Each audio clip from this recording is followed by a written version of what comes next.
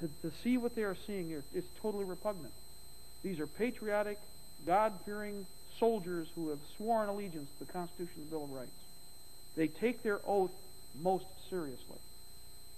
For a foreign soldier to lay boot upon American soil is the ultimate of sacrilege.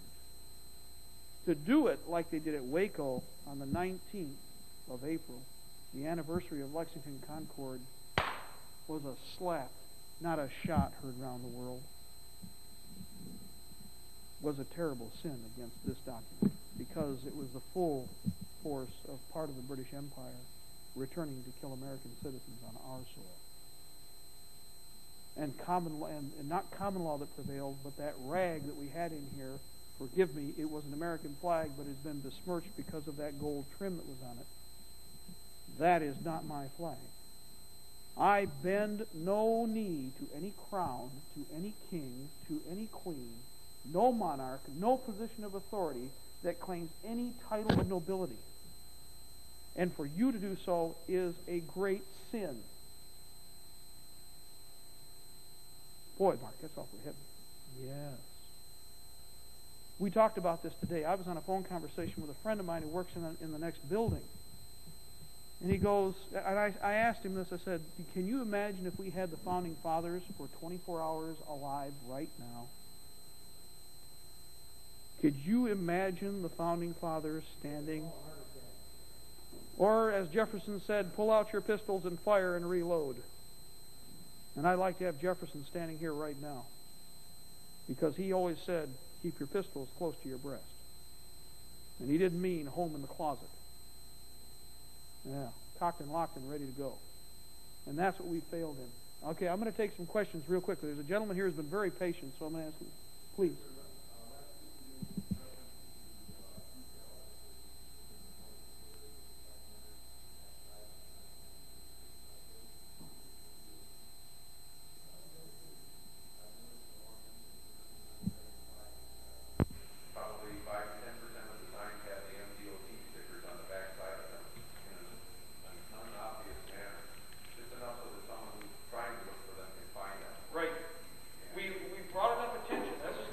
Signs of the markers.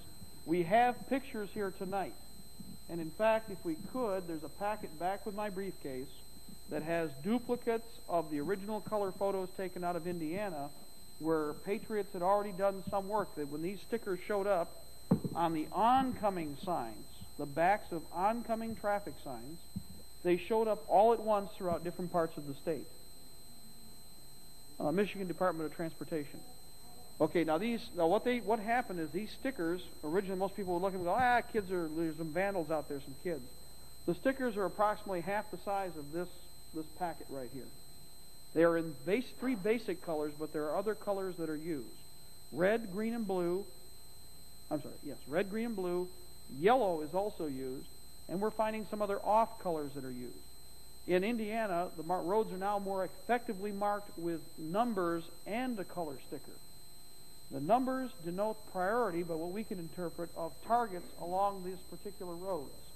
A higher number denotes an industrial base site of some type, like a factory, a stamping plant, or whatever.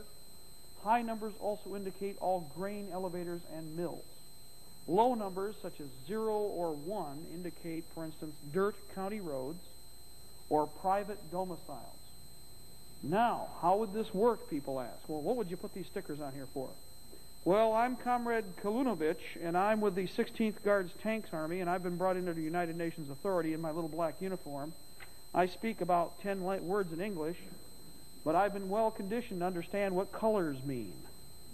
I have my 3 5-ton trucks. I have been going with my long list built up by, of course, the U.S. Directorate of Central Law Enforcement. Under Gore's reorganization plan, the Directorate for Central Law Enforcement is the CIA, FBI, DEA, ATF, Federal Marshals, and everybody else in one KGB. I mean National Police Force. Yeah. Learn the 3 letters most important because KGB will change too. Just a minute. The thing that I can see about this is Comrade Kalunovich goes, oh, gee, okay, we pick up this guy. Okay, we got 40 people in this truck. He picks up his handy-dandy communications link and goes, route, north, and then he gives a mile marker because there's a mile marker indicator. Red route, pickup, one truck, red smoke. Goes over to the side of the road, pops his red smoke, throws it out. A Chinook or a heavy lift helicopter comes in, lands, picks up the accumulated prisoners, and there's no threat of those prisoners ever being recovered because they go directly into the camps and land. That's the easiest way to do it. Now, what appeared in most of Indiana and is in almost every small and large town now is a marker at the center of town, which is about so. In fact, it's the size of this, blue and white. There's a 0 on it. As you go north, south, east, or west, the mile markers are there. 1 mile north or south or east or west route. These would indicate, as with ground zero, specific control areas, how to grid off the local area under your control if you were a regional military commander or with the Guard under the MJTF or with foreign forces under FinCEN. And the markers are not in Indiana now. They're not only in Indiana, they're in Michigan, they're in Ohio, and they're in virtually every state in Region 5, which is what you're in right now. Yes?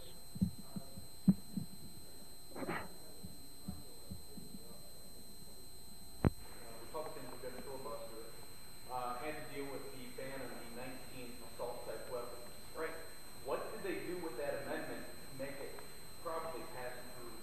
Okay, what an interesting thing. Now, the crime bill, I watched part of it. I don't know how many people saw this. Did anybody see the representatives begging not to have the bolt-action rifles taken? I did. Did you watch them beg not to have the pump shotguns taken? I did on C-SPAN.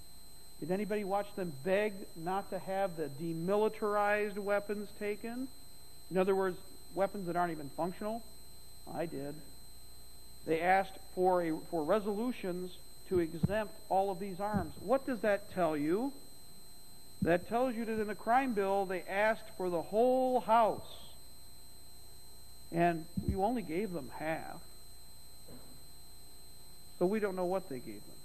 The crime bill is written like the National Death Sentence Plan and is written the same as NAFTA. It, in fact, is an exact, we said this before, remember, California is the litmus for what they would do to the United States? Well, for anybody who doesn't remember what they did in California, everybody thought they'd make a deal. But the state's attorney general has the authority to ban any weapon at her or his discretion. What happened is they went for the House. We want 100 and some weapons banned. Oh, God, don't take my gun. Take that son of a bugger over there. Take his gun. And everybody said, oh, okay, yeah, well, we won't take your gun. We'll take his. You just go along with what we say. And you know what? They were stupid enough to do it. And 48 hours after they passed the law, every weapon that they took off the list was right back on the list. A deal only exists when there are two sides. Apology accepted, Captain. Yes? Last meeting, we talked about 141 Central Michigan. Yes. Bring any of that photographic documentation? I'm sorry, repeat? You have to bring any of that photographic documentation? There's the documentation we have has to do with Indiana up into the southern part of Michigan. It's duplicates of originals. I have a complete set of originals which will probably, wherever I speak next, we should have being re-photocopied. A lot of people have spent a lot of money on duplicating the photographs. Here they are. Pass them around, please. We don't have a whole lot of time. We've had people go and follow the roads. We have Patriot elements, of course, all through the country. We spread the word and asked them to take a tally of where and what roads are affected.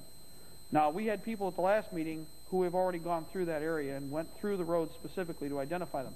I will say this, remember, we think that some of these markers they do not necessarily affect the whole road. Some of the markers right now are simply for either daylight or night observation to mark how to get on the ground